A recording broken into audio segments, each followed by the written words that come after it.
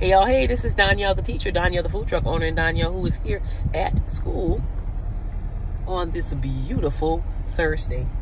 So I was looking at my Facebook page and I noticed that my little wish list, y'all saw my wish list from Amazon?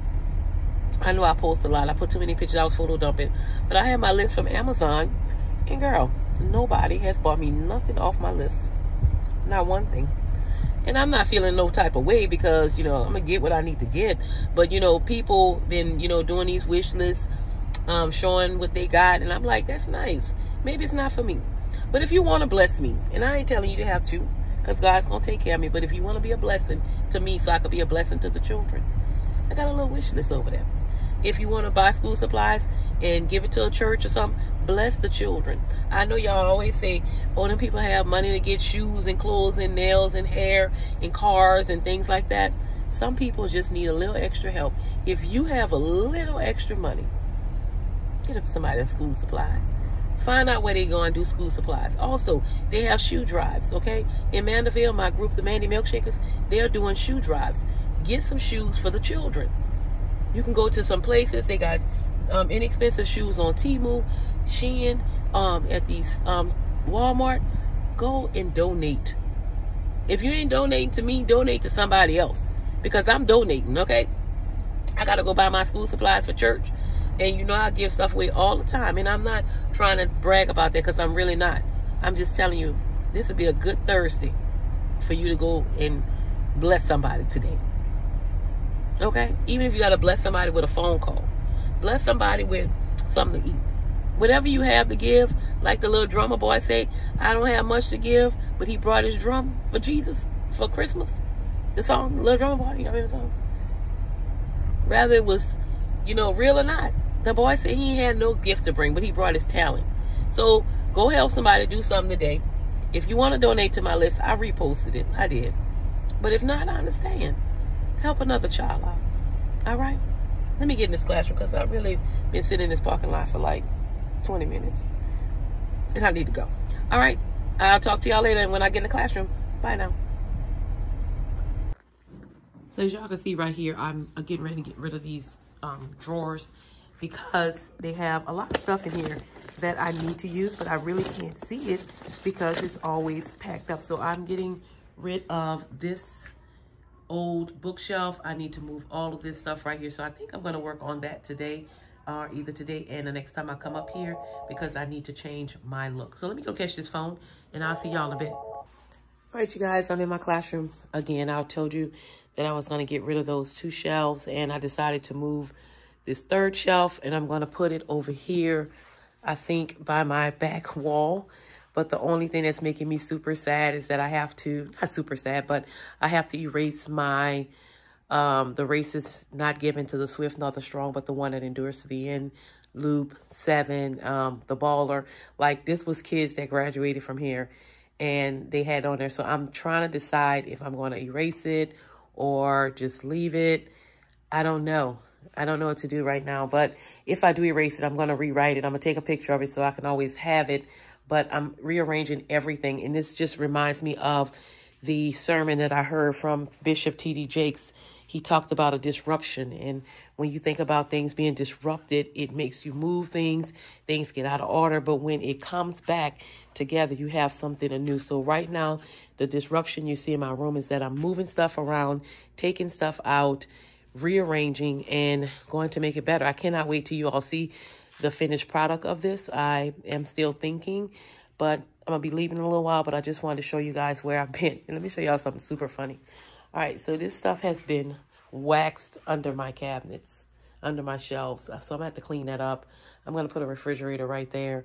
And I just need to clean some things up, but it was kind of funny, so I thought I'll show that to y'all.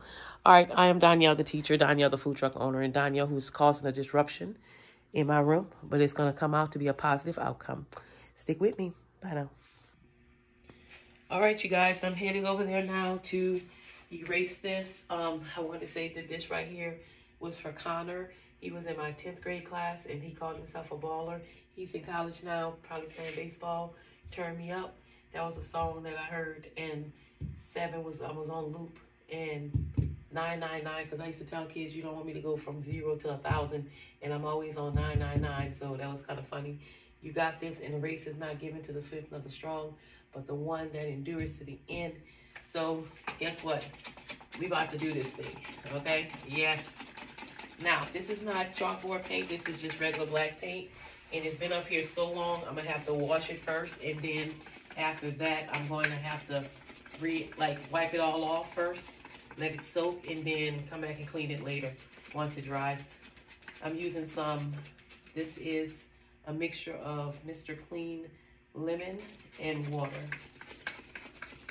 So my suggestion to you, if you like painting on your walls, I hate to talk backwards. If you want to paint on your walls, I would tell you, especially if you have center block, to use just regular black paint. This right here is a piece of sheetrock, so it's going to come off of this easy. But when I have to do the center blocks, it's a task. So what's going to happen is it's going to clean on here, and it might turn like a white color because I'm erasing the chalk.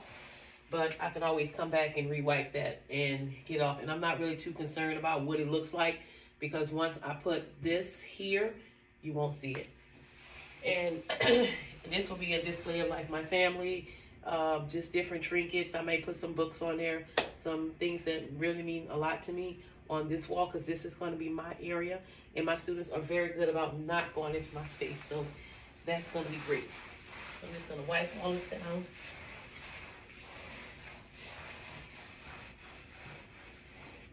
Y'all, I was seriously thinking about wiping all this off my wall. I don't know. I just feel like I need to. So I'm gonna keep that in the back of my mind. So you might come here one day and see my classroom with nothing on it. I don't know. Ooh, stuff is strong. All right. So let me go ahead and do this because I'm about to get on the chair, and y'all only see my thigh on the chair. See that? I gotta work on that. See this right here? This is too much. But anyway, let me go clean this up, and I'll talk to y'all in a minute. All right. Bye. All right, you guys, I've moved everything, and I'm about to get out of here because the weather is looking terrible. But I just wanted to show you how I moved a couple of things. I see some things I need to clean, like my blinds, make that look nicer. I did erase the wall. It came out pretty decent. I'm going to have something else over there, maybe written on the side. I put the shelf here. I put my desk right here. I haven't finished quite this area yet. So I just kind of like moved stuff out the way. Like these things were on the bookshelf.